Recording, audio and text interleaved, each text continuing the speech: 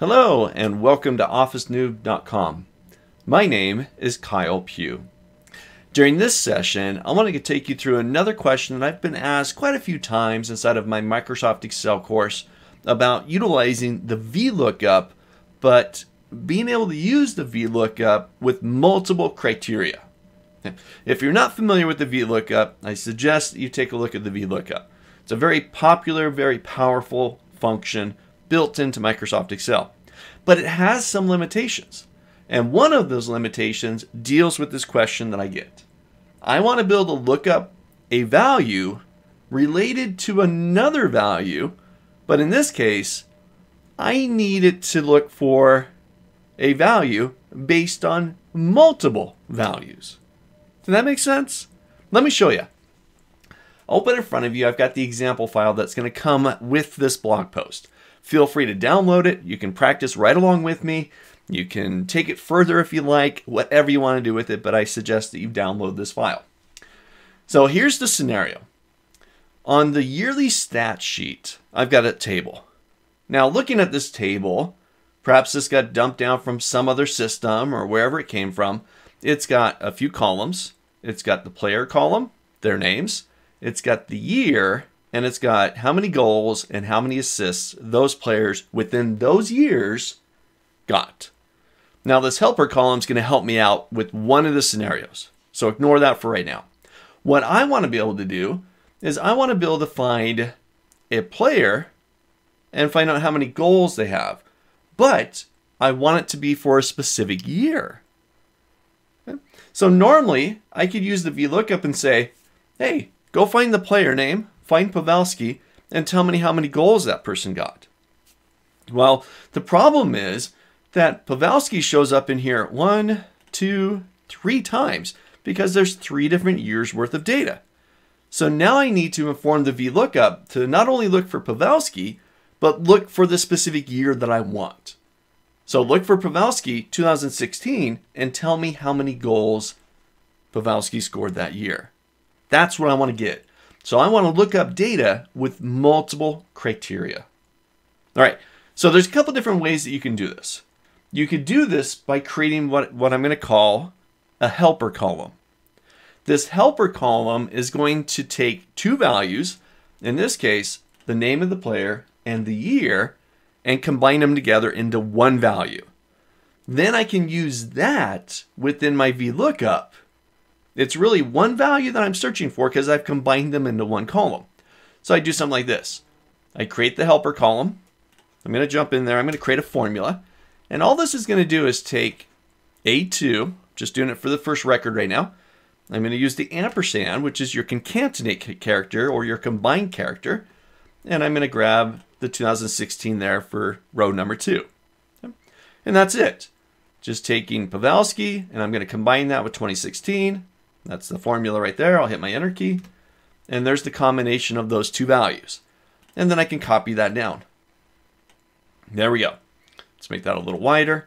So Thornton 2016, Burns 2016.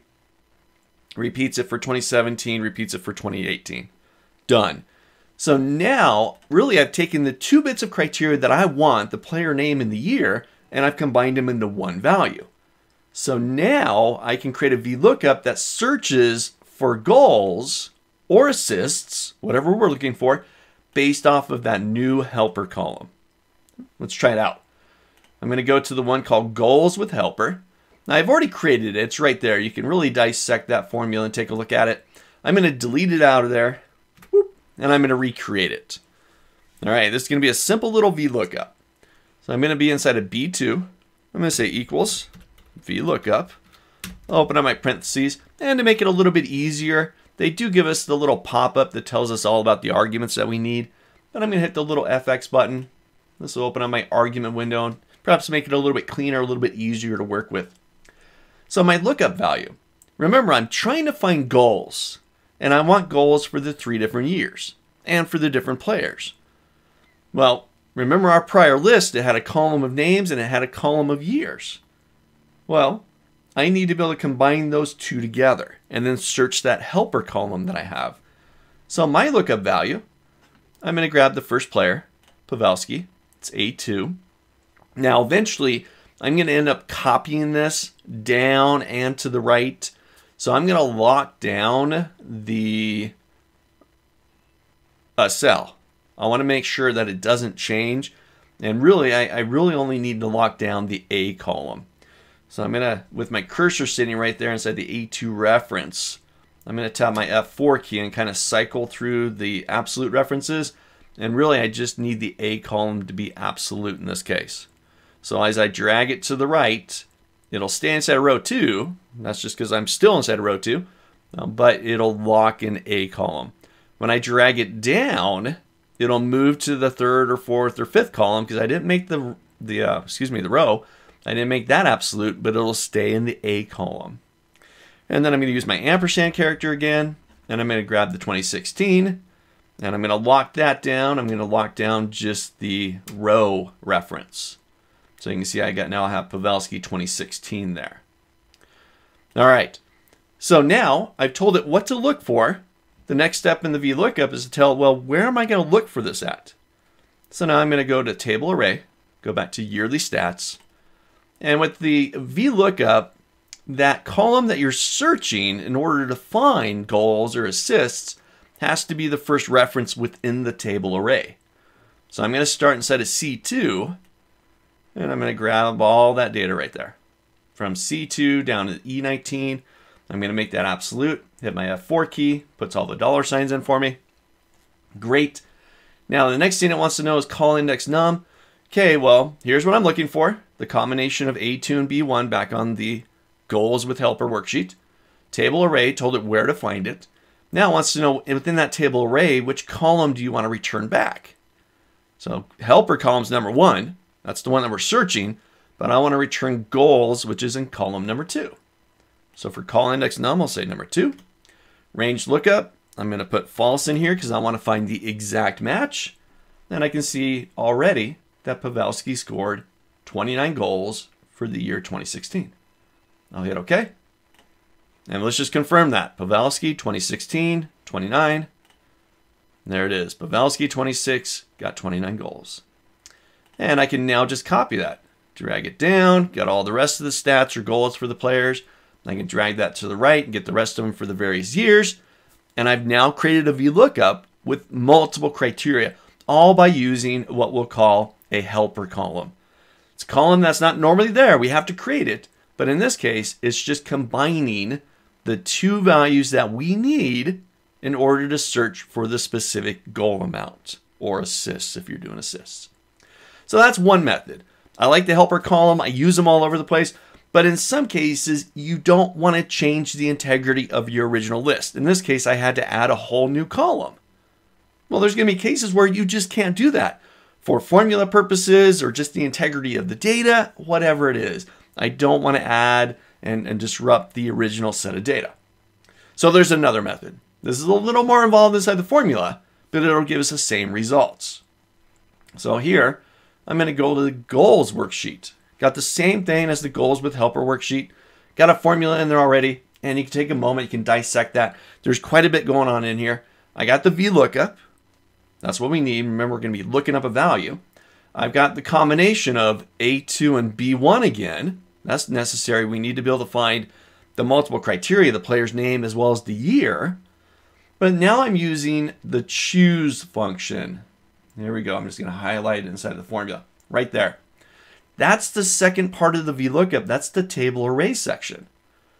Well, our table array, because I'm not using a helper column, I'm going to create a little table kind of dynamically on the fly as the formula is executed.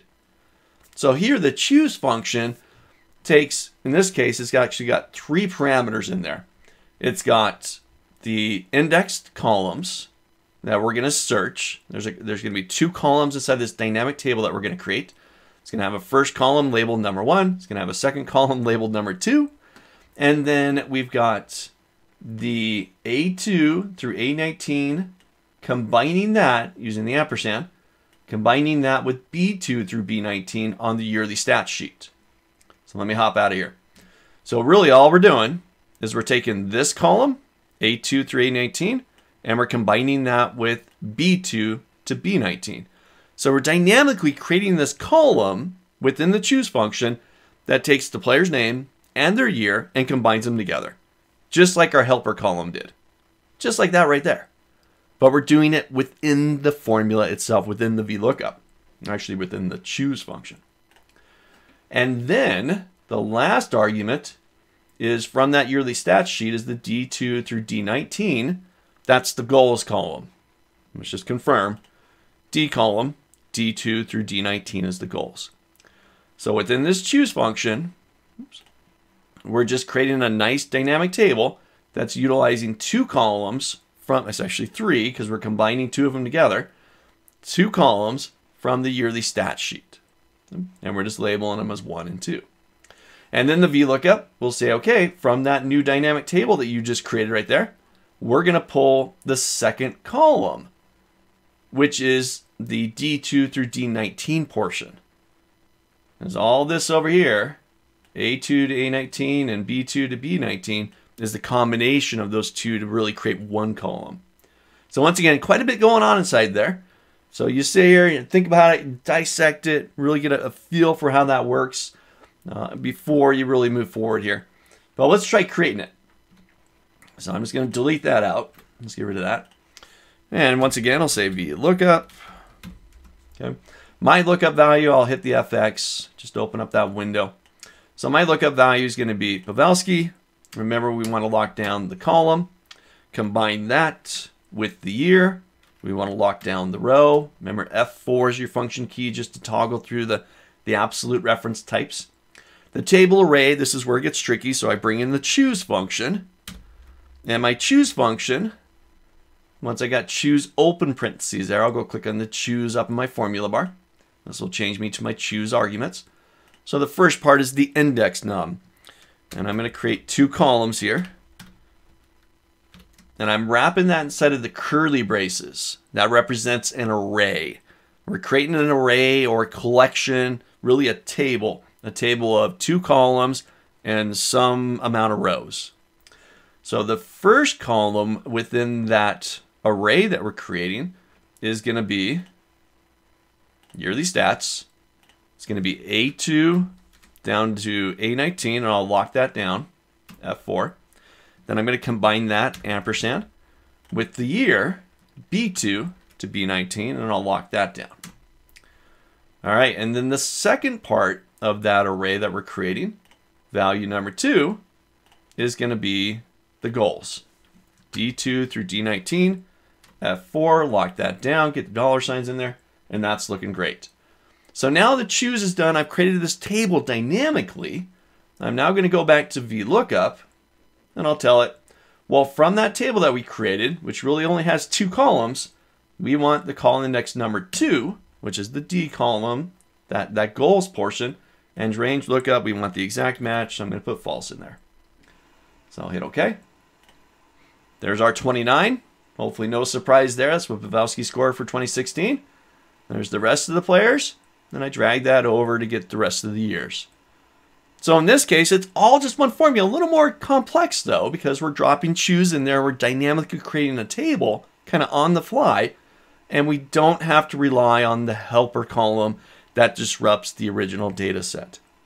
So this is all about becoming a little more efficient with our VLOOKUP and allowing us to specify multiple criteria within your VLOOKUP.